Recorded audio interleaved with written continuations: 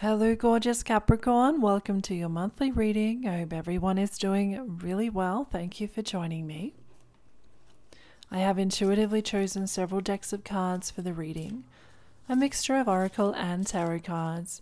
And at the end of the reading, I'm going to be using the pendulum, so you get to ask Spirit a direct question and receive that yes/no answer.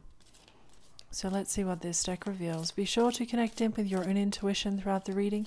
This is how Spirit speaks directly to you.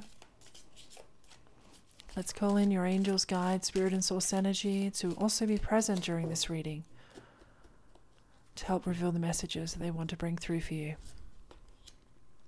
Spiritual growth and peace. The angels are present to acknowledge that you have recently experienced an incident or event that has elevated your spirituality. So there has been, or there is going to be an event or a circumstance or an understanding that you have about spiritual things. And that's going to be unique to everyone, of course. But I do see that your growth spiritually is going to be heightened over the next month. So that's a great energy to have around you.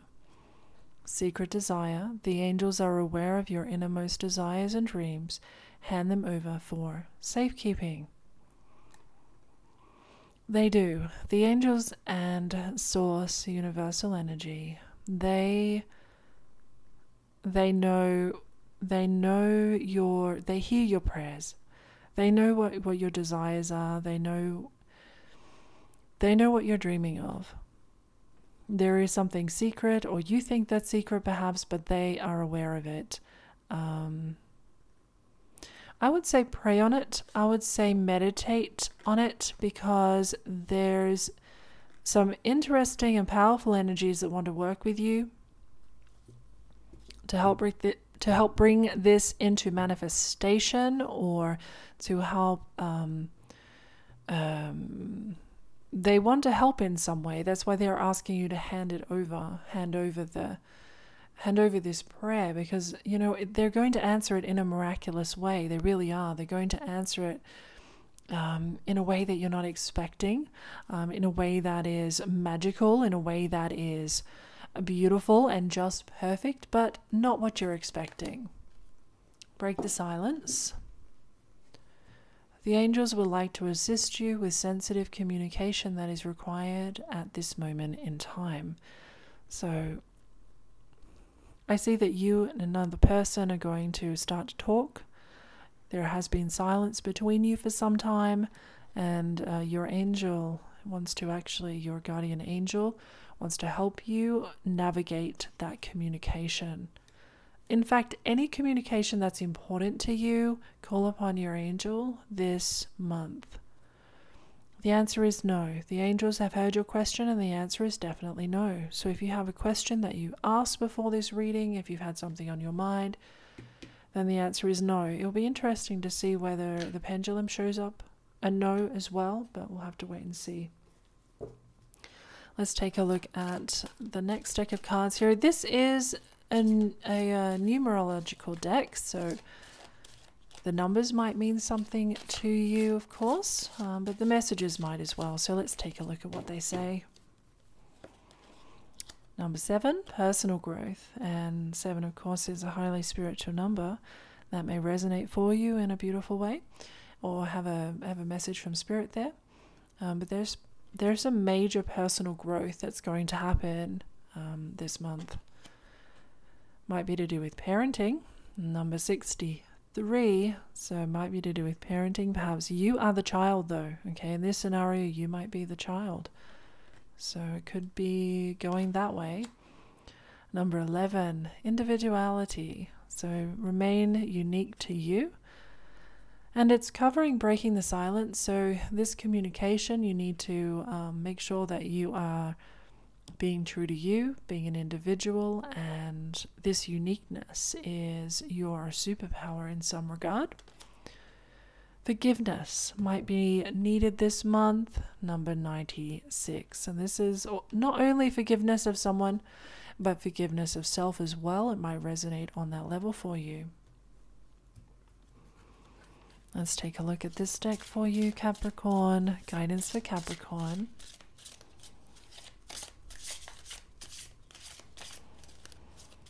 This one here is yours, Dream Talk. So dream journaling is going to be really important for you.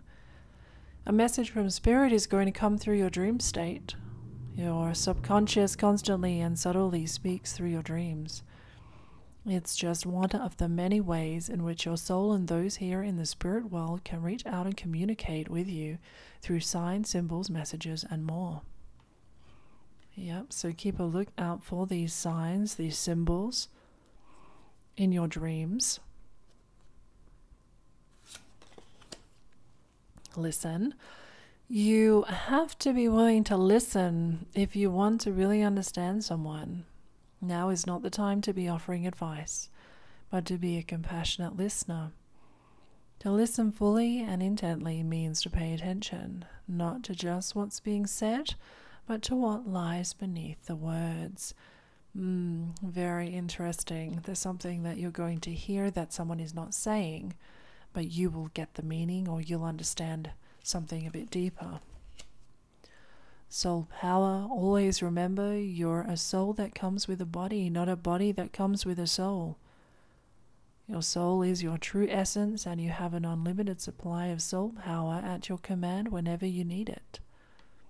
That's always important to remember, but it can be very difficult to remember as well. And isn't that beautiful? It's covering individuality. Yeah, meaning we all uniquely have this individual soul power. You are not alone. We are here for you. We never left. Through all the sadness and loneliness, however, you cannot sense us near you or feel how much love we are sending you. We are your family, friends, and guides. You never walk alone. We walk right beside you. So even if you feel that you are alone, you are not alone. And Spirit is saying very clearly here with this card to take notice of this. You are not alone. So if you do start to feel that energy in any kind of way in the month ahead, please remember this. That's what they are saying right now. This is the deck of archetypes. So these archetypes might resonate for you, the light or the shadow aspects. If they don't resonate for you, then this is about someone you know. Guidance, please, Spirit, for Capricorn.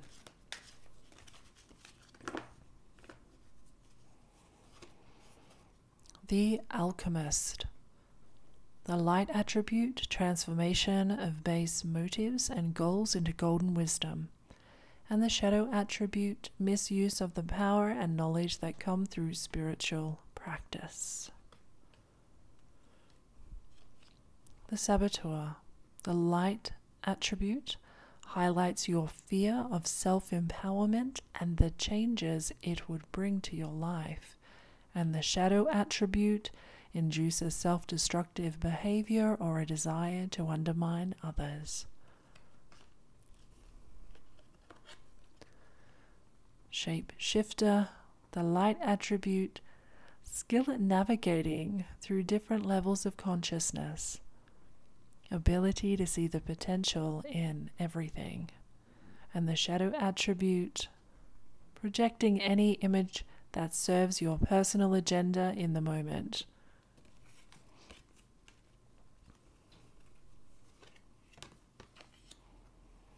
Dilettante.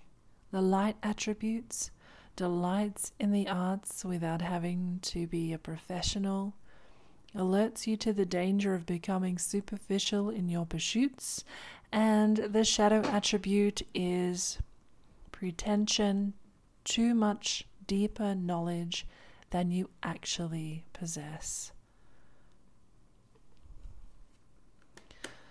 Okay, so let's take a look now at the last and final deck of this reading. This is the Animal Tarot. Let's see. This one here I feel is yours. The Empress is the mother archetype, so you may have a mothering influence. So that may be you, and maybe your mother, grandmother, or someone who holds this energy in your life. There might be conversations, interactions, even if they are passed over. Time to hop into action.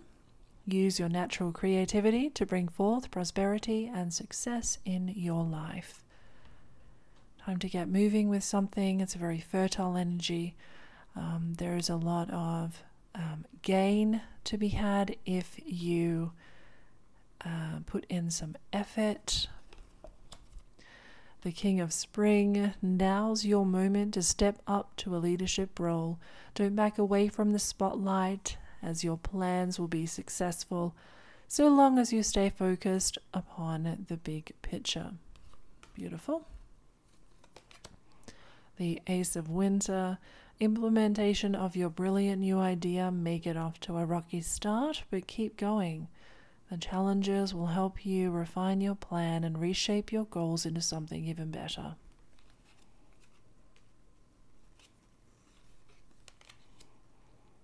And the Seven of Spring, be assertive, believe in yourself, and don't let anyone take away your personal power. Trust that your inner guidance is true and follow it completely. Beautiful. Okay, let's take a look now at the pendulum. So if you do have a question you would like answered by the pendulum, then think of that question now.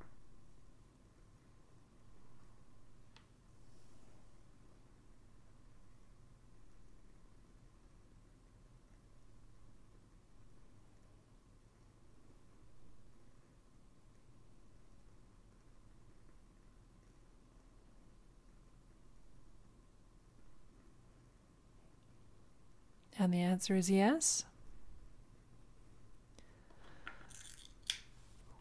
So feel that answer out in your intuition and see how that resonates for you in the question that you asked. So I hope you have a wonderful month ahead. It's been wonderful to read for you today. Take care, stay blessed, and I'll talk to you again soon. Bye for now.